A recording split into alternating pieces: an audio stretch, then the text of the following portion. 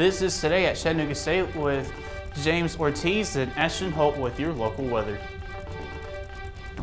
Hello and welcome to Today at ChattState. I'm James Ortiz and I'm just having a wonderful day. But Ashton, how's your week been going so far? It's going great actually. It's not been terrible at all.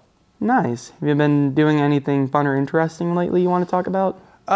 This week, not really, but last week, actually this is the reason why I was out last week. I went to Huntsville and that was actually a nice trip. So yeah, I highly recommend anyone go to the Space Center because I'll tell you, they got some really good stuff going on over there. So if you have an interest in space or astronomy or just anything regarding, the stars, go ahead and take a look at Huntsville Space Center. You're going to really, really enjoy it.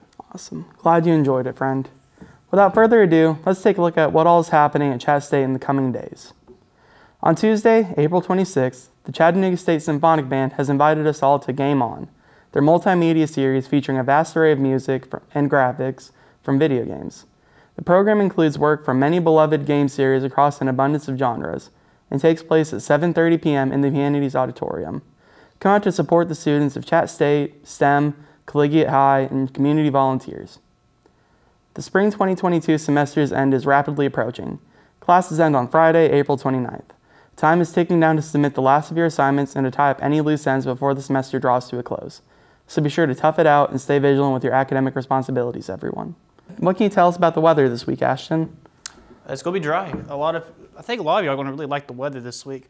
Let's take a look at the Tennessee Valley Railroad Museum. It is high and dry. We got partly cloudy skies across the area. Let's take a look at the current conditions right now, see what the temperature is across the area. Right now, we are at 46 degrees at Chattanooga as we speak right now.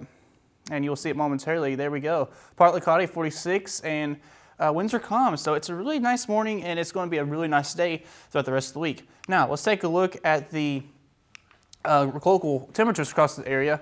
Right now, again, Chattanooga 46, 45 Cleveland, 48 Decatur, and 52 Fort Payne, 48 in Scottsboro. Now, here's a look at the regional temperature map. Again, most of the area across the whole South, really, at least the Southeast is concerned, we have temperatures in the 40s at this moment. And this is the reason why we have a lot of dry weather is because of the high pressure that's in control right now. Here's a look at the showers and storms. This is all due to a cold front off to the west, and that's producing some showers and storms. There's some energy tapping into, so that's why there's a little bit more activity near Arkansas than there is a little bit further north. So let's take a look at the satellite. You'll see it's a little bit easier.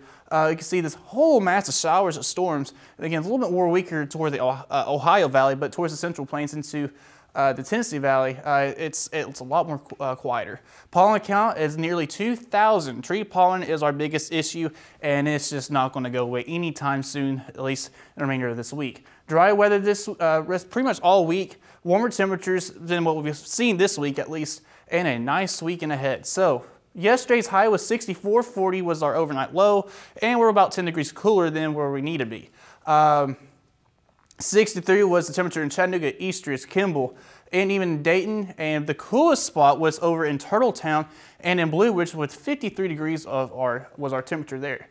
For the next 1 to 2 weeks, our overall temperature outlook is going to be below normal with 76, around normal, below normal west of here with 76 to 77 our average high. So mostly sunny with 72 for our afternoon high today, and we'll see mostly cloudy for our overnight low for tonight. And for the weekend, if you have any weekend plans or just want to relax, it's going to be nice and dry with temperatures in the lower to mid 80s. It's going to be nice. It's going to be wonderful. I think you're going to enjoy it. For the next 7 days, it's just going to continue. We'll see a nice, pretty much all weekend into next week. Conditions are going to be really nice and quiet.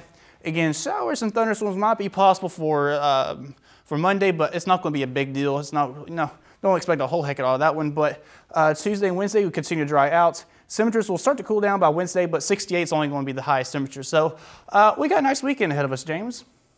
Thanks, Ashton, for filling us in. Today we'll be learning about a man from Virginia who's planning to hike more than 2,000 miles on the Appalachian Trail to raise awareness about suicide. Here's Caleb Perney with the story. Tim Unkefer has hiked nearly 500 miles so far on the Appalachian Trail, raising awareness for the Elizabeth Matera Foundation. It's a new foundation that seeks to prevent suicide through training and workshops. Unkefer was wrapped in the tragedy of suicide through his friend Matthew Matera. The two met in the Navy. Matera's 15-year-old daughter Elizabeth was the 6th person in his family to die by suicide. It was something that impacted me very close and personal, not, as a father, to be sure, but certainly as a friend to Matthew. Unkefer had always wanted to hike the Appalachian Trail when he retired, but now it's taking a new meaning. The AT is often a go-to trip for many to step back. You're still shocked to hear from folks, hikers, that said, I was considering committing suicide. That I think that's more common. I was shocked that it's happened 3 times now. And Unkefer says the struggle of the trail can put things in perspective. It's a good analogy that there's always hope over that next ridge. There's always, it's hard. You go in there, and sometimes you just got to do it step by step. With each of those steps, he's spreading the message of the Matera's story and raising money for the foundation. In Damascus, Caleb Perney, News 5, WCYB.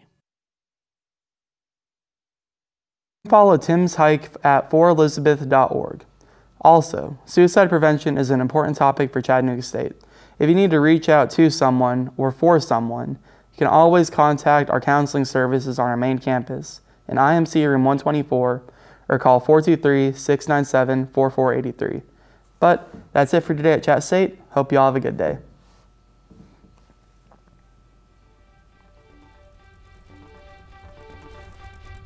Scene 1,